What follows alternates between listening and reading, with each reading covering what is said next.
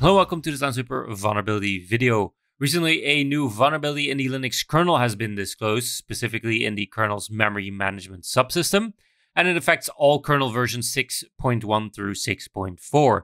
If exploited effectively, it can lead to privilege escalation, so it's important that you make sure that your Linux distributions have, if they are using a Linux kernel version 6.1 through 6.4, they have a updated version that has a fix included.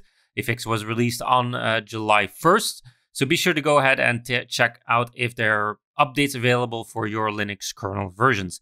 Now, if you want to find how you can get an overview of all the Linux kernel versions that are in use in your environment, I'm going to show you right now how you can do that in Lansweeper itself. So let's jump in. So here in Lansweeper, I've jumped to the report area, and by simply doing a quick search to the name stack, the vulnerability has been dubbed StackRot.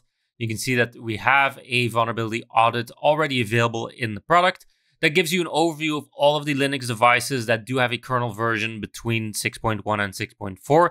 That way you can use that information to check if you've either updated them or if they're still vulnerable to the vulnerability. As you can see, it gives us some basic details like the OS name, details along with version, as well as specifically the information that we're looking for is the kernel release that you can see here. And if you want additional information, you can always head over to the assets individual page, and I'll give you a full overview of all of the details, hardware, software, and more, even lifecycle information or additional risk insights as well. So be sure to check that out as well.